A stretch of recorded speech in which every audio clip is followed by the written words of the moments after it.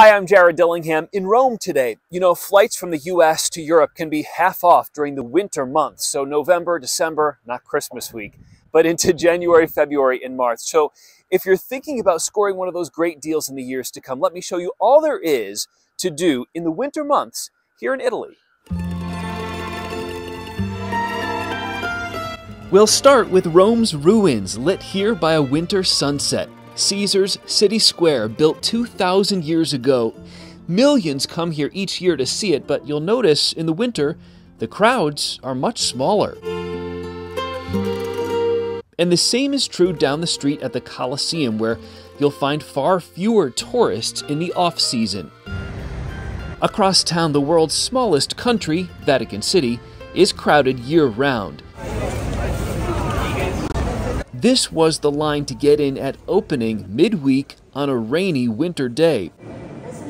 Inside, though, during the winter, you'll have more space to enjoy the Vatican's art collection, the Pope-mobiles from over the decades, and the frescoes on the seemingly endless Vatican ceilings. A drawback of a winter visit is the days are short. The sun sets early, but you'll still find plenty to do after dark. The Trevi Fountain, Rome's most popular free attraction, always has a crowd.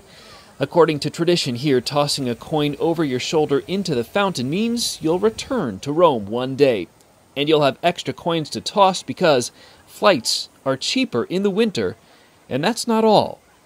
Hotel prices also dip during the winter months. You can get maybe 40 or 50% off what you'd normally pay during the summer months.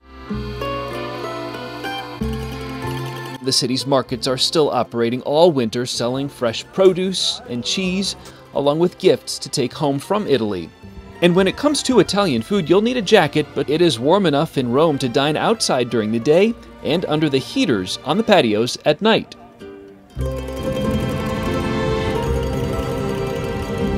Winter is also a great time of year to take day trips outside of Rome to the medieval hilltop towns in Italy like Assisi and Orvieto, where you'll find windy cobblestone streets, cathedrals, and beautiful wintry views of the Italian countryside.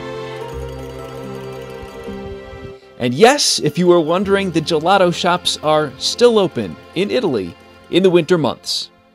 As for the weather here in the winter months, it's not too bad. The highs are usually in the 50s up into the 60s. It can be kind of drizzly, but the winter months are really a great time to explore the city of Rome. I'll see you next time.